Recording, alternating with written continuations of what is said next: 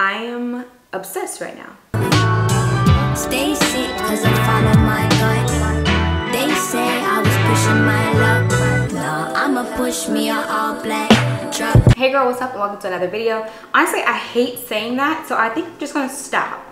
Like, I don't know, it's just something about doing that whole introductory thing that just gives me anxiety. So I think I'm just gonna start talking from now on. So yeah girl, we're getting into a springtime summertime look, basically a no makeup look, but with a twist because we're going to be doing underpainting. I feel like the underpainting technique is just so bomb for the summertime because you don't want to wear a full face of makeup. So we're just going to focus on coverage, but less is more for this routine and underpainting. I am also going to be reviewing the, I don't even know if I'm saying this right, Kjaer Weis.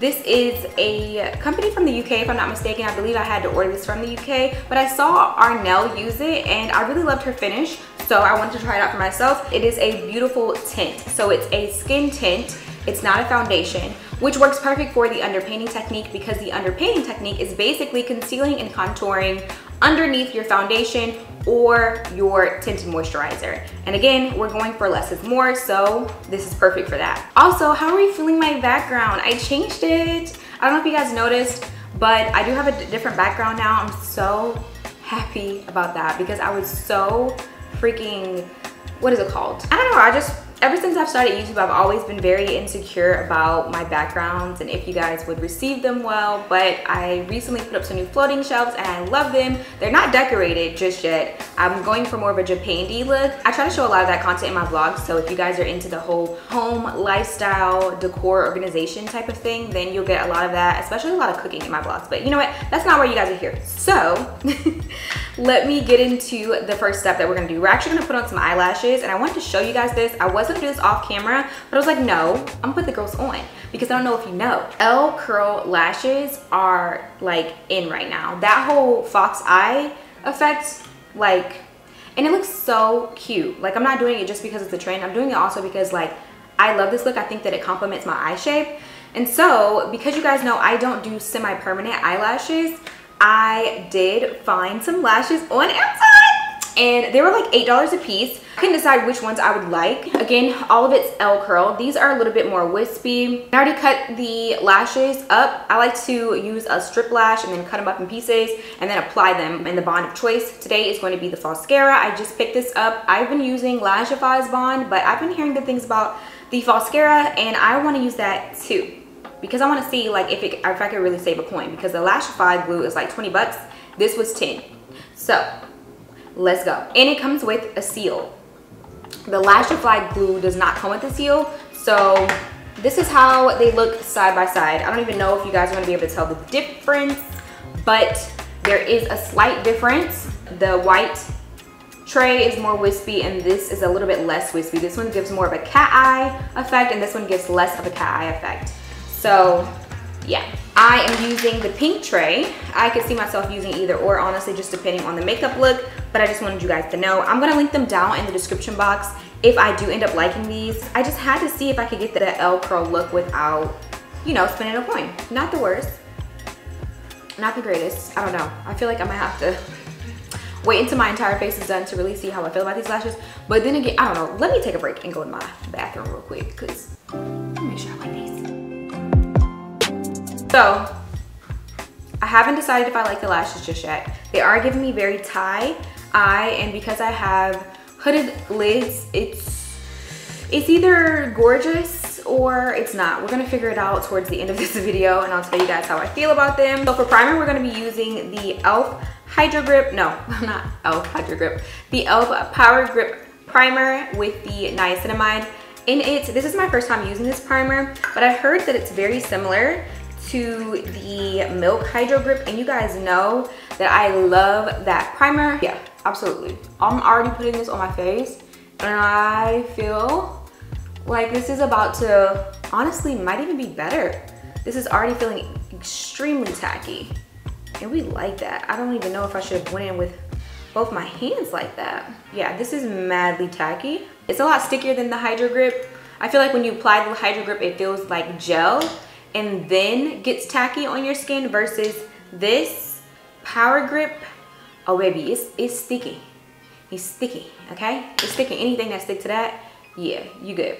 So I'm now going to go in with my color corrector. I'm not going to talk about this too much. Just know that I am color correcting. And if you really want to know what products I use to color correct, let me know. I'll go ahead and place them down below. But I feel like I talk about that so much on my channel that you guys are probably bored of it. So I won't mention them today. In terms of underpainting, you want to make sure that you use a concealer that is medium to full coverage as opposed to a light coverage concealer. And I would say the same also for your contour. So I am going to be using the Nars Cream Bronzer in Laguna. This is dirty, don't judge.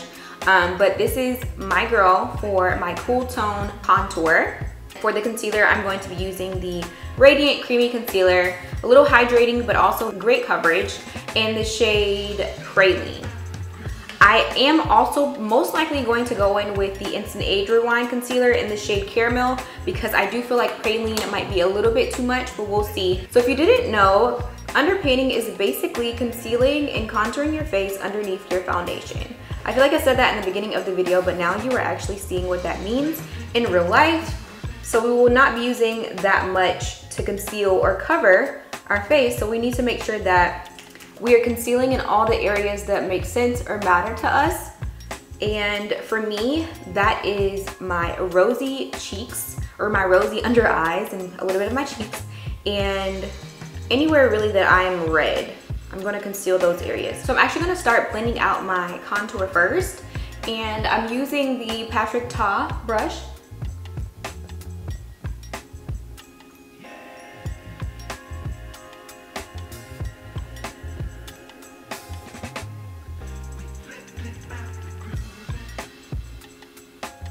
While I'm blending this out, I just want to talk to y'all. So I've been watching this show. It's called Next in Fashion. It's on Netflix, right?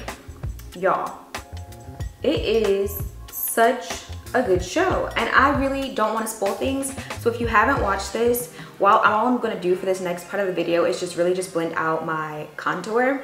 So feel free to skip over this part. I like literally sat and binged the entire new season 2 of Next in Fashion, and I'm really sorry if you guys can hear my dog snoring, but clearly he had other plans for today. Long story short, I did finish watching the whole thing. I binged the entire season and I freaking loved it, and I'm so happy with who they chose as the winner. I feel like sometimes I'll watch like fashion shows like that and I will not agree with who they choose as the winner, but like I feel like they were really true to the mission here, and the mission was, you know, who's going to be next in fashion.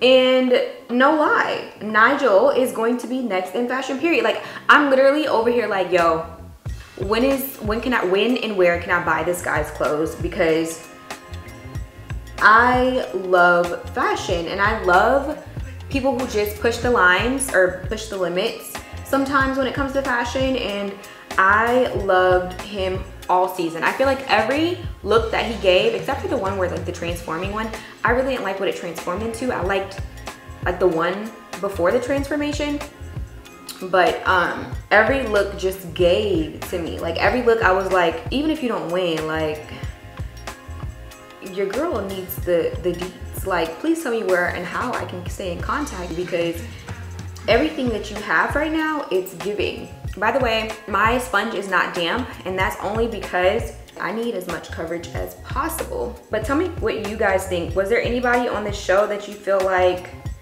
you really liked? I also really liked Desiree. She was really dope. I honestly just like all the designers where their niche was menswear, because I just feel like that is just so fresh. I could see Offset wearing Desiree or definitely Nigel's clothes. Like it was it. And say what you want about Offset, but the man got style, okay? I'm not gonna take that from nobody. If you can dress, I'm gonna give you your props. I haven't even gotta like you, but I'm gonna give you your props. And I just love watching fashion shows. So anyway, I'm gonna stop talking about that now, just in case you skipped along to this part and you actually want to see the makeup and you didn't come here for me to talk. So now that we have the concealer blended, I'm actually gonna go in with the Caramel, the Instant Age Rewind and Caramel underneath here, just to dim this down, because I do want it to be natural. The cool thing about the underpainting technique is that you honestly could continue to contour more. It's really up to you. I will say that this primer though, this primer is doing what it needs to do. Okay, it is doing what it needs to do. This primer, not this primer, but this primer is doing what it needs to do. So happy that homegirl at Ulta told me to pick that up. Like, shout out to you. Like, low-key, I might go back and ask if you want to go out for drinks because you put your girl on. Next, we're gonna go in with the tinted moisturizer that I told you guys about. Towards the end of this video, I'm gonna give you guys a review on it. I also step outside so you guys can see how this tinted moisturizer looks on our skin. I got the shade D2. I actually already tried wearing this, and I will tell you this is very, very pigmented. So am I going to go on with a lot on my face? No, I'm not. Absolutely not. So you guys are seeing how that's kind of blending over it. Again, using the underpainting technique, you're going to want to place the foundation over your contour. I am putting the tinted moisturizer on this brush. Like, I'm not putting it on my face first. I did that the other day and I just felt like it was, I don't know, mad pigmented. This was the closest one to my skin tone, so I think that it will be perfect in the summertime for sure. Okay, now I'm gonna take the end of my beauty blender and just blend out anything I feel like is not quite cohesive here. I will say that I am feeling very moisturized, so that's a plus. It definitely does provide a good layer of hydration to the face. So far, so good. The power grip definitely helped. The first time I applied this to my face, it was very slippery, which, you know, it's a moisturizer, so you kind of expect that. Not quite an exact match, I feel. Or maybe it is, I don't know. What do you guys feel? And I do like that it did dim down my concealer. So I'm a fan. This is giving very, very natural, very, very makeup, no makeup look. So right now I'm really feeling this. I'm kind of digging this look, y'all. I'm feeling very dewy, but I'm also feeling very, very polished, very like skin, you know? I see why Arnell likes this moisturizer. I am obsessed right now. Let me not even trip. I'm kind of obsessed. So I'm actually gonna go over my eyelids because I feel like they're a little greasy for me. I like using the True Match Super Blendable Powder in Neutral N7. I'm just gonna take this Real Techniques buffing brush. I just got these. I really don't know if I like these, to be honest with you guys. Dap it on the top of my eyelids. Oh my God, I'm sorry. I'm just like fangirling over the fact that my face really looks super hydrated and it really looks like skin. Like, I literally look like I woke up like this. Minus, you know, maybe my eyelashes being a little bit dramatic right now, but I really feel like you honestly couldn't tell me that I didn't just throw on some moisturizer and some sunscreen. I'm shook. Typically by this point in my makeup, I want to spray a setting spray, and I don't feel that way. I feel very hydrated. This is like a heavy moisturizer, but it just happens to be tinted. Do you understand? It's good stuff. Okay, so now I'm gonna go in and set underneath my eyes with a little bit of powder because I don't want it to crease. Not too much. Keep it a buck with you guys. Like, underneath my eyes do crease from time to time. That's only because my eye, like underneath my eyes naturally creases, and that just is what it is. There's nothing that I can do about that genetically. I just have folds underneath my eyes, okay? I won't crease here, okay? Won't crease here, but underneath, like literally underneath my eyes, oh, I'm a crease a little bit. It won't be like noticeable, but it won't be non-existent, I guess is what I'm trying to tell you guys. So if you have creasing underneath your eyes, don't be hard on yourself about it. I like using a brush to apply powder on my makeup, no makeup days, as opposed to using like the powder puff, because I feel like the powder puff definitely gives, I put on makeup that day, versus the brush, you can just get away with a little bit. Next, I'm gonna go in with a bronzer. You honestly don't have to. This could be your no makeup look. You can stop right here if you wanted to, but we're gonna go further because I always go further. Okay, so I'm gonna go in with my Too Faced bronzer in Sun Bunny, just a little bit. Our last step is this Milani Make It Last Matte Finish Charcoal Setting Spray for 16-hour wear. This is what's going to make the makeup last, this dewy look, last all day. This is gonna tone down the dewiness of this, but you know, like I know, when it's summertime, springtime, whatever, it gets hot outside, but you're gonna start sweating. That's just the nature of things, right? You're gonna start to notice that you are a little wet in areas that you really prefer not to be. Your face, why'd you go there? Get your mind out the gutter. All that to say, you want to have something that's going to counteract all that dewiness. I feel like that's the trick to dewy makeup. When you use this, by the way, the mattifying spray, please use it at a distance, because I don't know what it is about this one that I picked up. And let me know if you guys are going through this as well. How do I say this and not turn you off from using this? Because I do like it, okay? But it has been putting like little black spots. That's probably the charcoal that I need to like go on with my beauty blender and just like dab into my skin, which is fine. I don't mind doing that.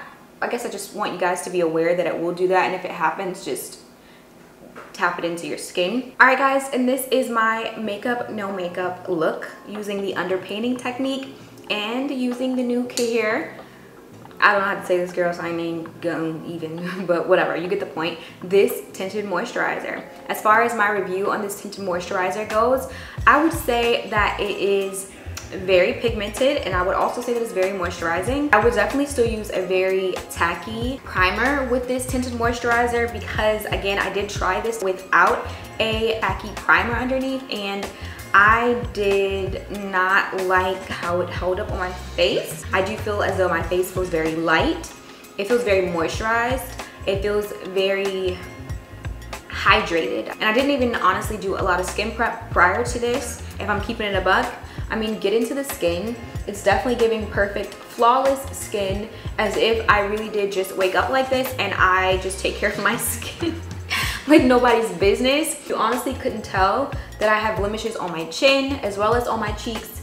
I won't even say blemishes, I'll say dark marks, because I definitely have dark marks underneath my skin. You guys saw how I looked at the beginning of this video. Okay, so really quickly, I wanted to show you guys how this looks in natural lighting. Have the sun behind you guys and no studio lighting. This is just the finish of the makeup and the moisturizer. I'm gonna get really close and up and personal with you guys so you guys can see the finish. So yeah. As far as how I feel overall about the Kjaer Weis, it is definitely going to be my go-to tinted moisturizer for the rest of spring and summer. I have tried many other tinted moisturizers, and I will say this is probably my favorite because I feel like it's the closest to my skin tone. Especially once I get my tan, I feel like it's going to be even more of what I was needing out of a tinted moisturizer, because I've tried the Nars tinted moisturizers, and you guys know how much I love Nars. Like, if I'm telling you that I'd like this one more than the Nars tinted moisturizers, then I'm a fan, because I'm a Nars girl through and through. Like, I'm not even going to, yeah, it is what it is. I mean, clearly I did use the Nars Creamy Radiant Concealer, and I do feel like it provided all the coverage that I needed. But as far as tinted moisturizer, this formula is one that I can stand behind and truthfully, wholeheartedly recommend for my dry skin girls. As far as these lashes go, I don't know. I think in person they look a lot better.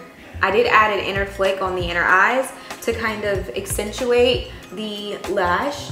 I do feel as though they're very, very dramatic, and they're definitely giving me tie eyes, but I do like them overall, so I'm gonna go ahead and link them down below. Wait a minute, I didn't even do my lip. Okay, so for lips, we're gonna just throw on a quick little gloss.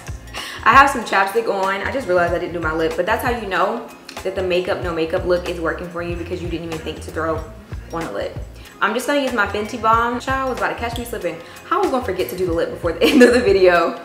Anyway, this is the final look. I hope you guys enjoyed watching this video. I'll catch you guys in the next one. Peace. Oh, don't forget to like, comment, subscribe. Love you guys.